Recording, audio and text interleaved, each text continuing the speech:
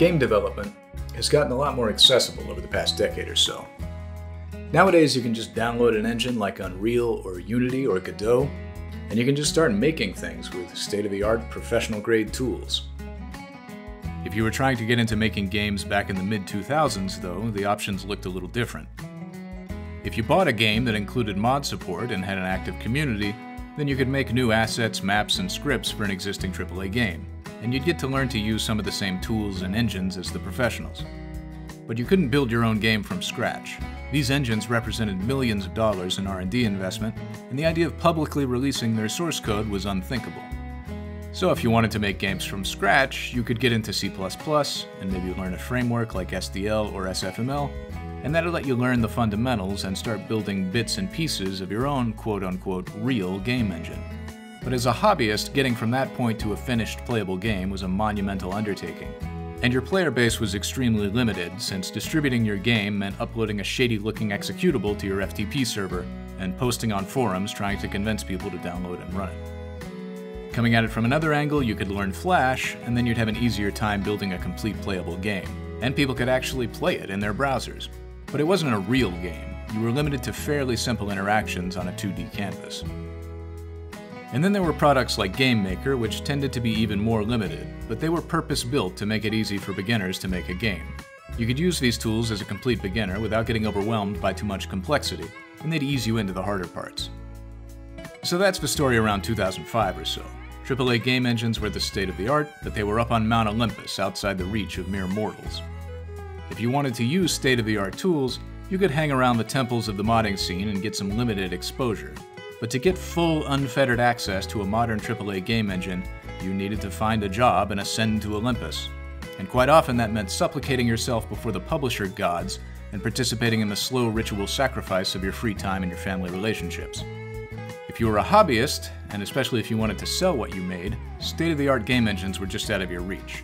To start making your own games, you had two options. You could use beginner-friendly tools that made it easy to create games but were very limited, or you could treat game development as a subset of software engineering, learn to be a competent C++ programmer first, and start writing your own game systems with either a very limited technical scope for your project, or else a scant hope of ever creating a finished game.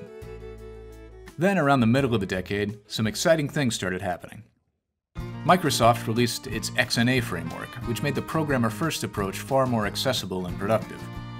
Games made with XNA could be self-published on Xbox Live Indie games and reach a wide audience of Xbox 360 and Zune owners. Unity was released and started catching on as a platform for making 3D games.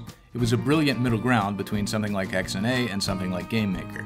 It offered a full suite of tools that were approachable and user-friendly, with relatively few technical limitations, all for the low price of free. Meanwhile, Game Maker got progressively better, and other beginner-friendly tools started springing up. Digital distribution became the norm. It got more and more feasible to release indie games on consoles, as platforms like Steam slowly opened up to smaller and smaller publishing outfits, and as mobile app stores caught on, people got used to the idea of downloading full PC games from trusted, curated storefronts. Then in 2009, Epic released UDK, a free version of Unreal Engine 3.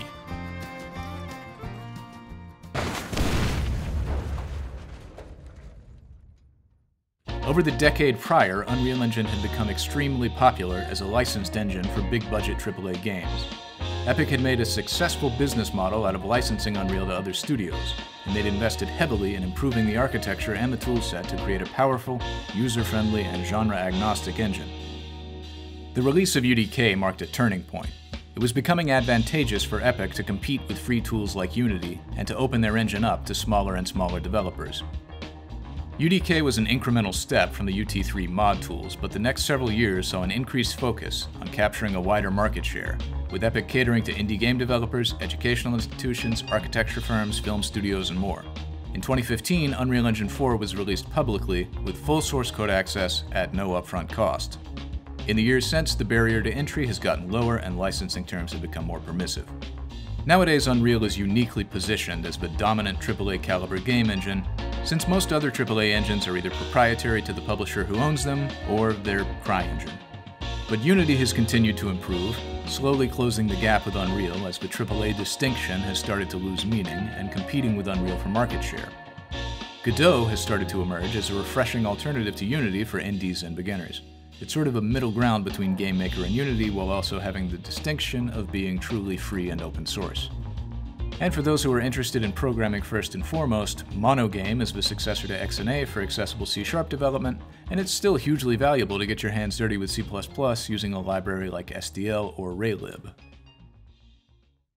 So if you want to get into making games now, you've got some good options. There's really no single best choice out of these three engines that I've chosen to highlight. It really all depends on who you are and what you want to do. For someone who ultimately wants to work on AAA games, Unreal is a no-brainer. For an absolute beginner, I'd recommend picking up Godot and focusing on making small, complete games. And for somebody who can't make up their mind and wants a broad range of applicable experience, Unity is a good place to start. That's kind of a hand-wavy summary though, and there's really no definitive one-size-fits-all answer. So to try and put it another way, if you're a beginner, use whatever speaks to you. The most important thing is that you're making stuff and you're learning. If you have an experienced team, sticking with what your team already knows is usually the smartest choice. And if you're trying to make a specific game and you're torn between two engines, then you'll have to compare them critically and try and figure out which one will let you make the best version of that game with the least painful development cycle. I tend to use Unreal because it's what I have the most professional experience with. It gives me a lot of low-level control via C++, and its first-class networking support makes it a natural choice for multiplayer games. Now, one thing I've heard people say about Unreal over the years goes something like this. Unreal is designed for multiplayer first-person shooters, so if you want to make a multiplayer first-person shooter, Unreal's great. But if you want to make a different kind of game, it's going to be awkward and hard to figure out. There's a little bit of truth to that, but I think it's sort of a 2007 observation. Unreal definitely has multiplayer FPS roots, and it led pretty strongly with them a decade ago. But it has a long history as a genre-agnostic engine. You can make any kind of video game with Unreal, and in recent years that's been borne out by improvements to the tools, the documentation and example projects, and the underlying architecture. But a broader criticism of Unreal is that it has a steeper learning curve compared to something like Unity. I think there is some truth to that observation, although it mostly relates to the underlying software architecture. When it comes to most user-facing tools and workflows, materials, animations, cinematics, level editing, scripting, I would argue that Unreal is just as approachable and user-friendly as anything else, if not more so. But programming in Unreal, whether you're comfortable with C++ or you're mostly sticking to blueprints, can be difficult to master. Unreal 4 has made it easy for anyone to start programming, but learning to write effective, idiomatic game code in Unreal can feel pretty daunting to newcomers, particularly people who are coming from an engine like Unity or Godot. Part of that learning curve has to do with the history that we've just looked at. Unreal has been around for over 20 years, and since the very beginning, its goal has been to support a huge range of features and platforms while maximizing developer productivity and runtime performance. In a nutshell, Unity started out with the aim of being accessible, and it's gotten more powerful and full-featured over time. Unreal started out with the aim of being powerful and full-featured, and it's gotten more accessible over time. And accessibility is great, but lowering the barrier to entry doesn't really flatten the learning curve. It just gets more people on the curve. So my goal with these videos is to try and make the Unreal programming learning curve a little easier to climb.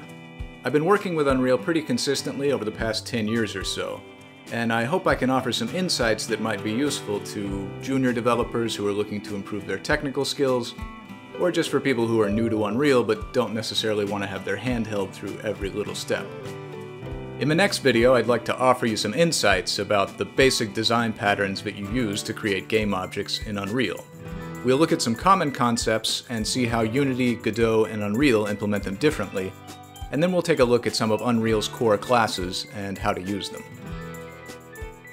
That video is coming soon, but if you'd like to get early access to it right now, or if you just want to support the work that goes into making these videos, feel free to take a look at my Patreon page.